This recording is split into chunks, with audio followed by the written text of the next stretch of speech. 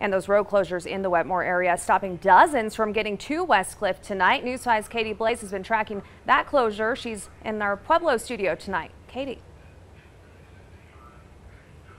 Yeah, those with the Wetmore Volunteer Fire Department tell me right now they have no idea when Highway 96 at County Road 387 will reopen.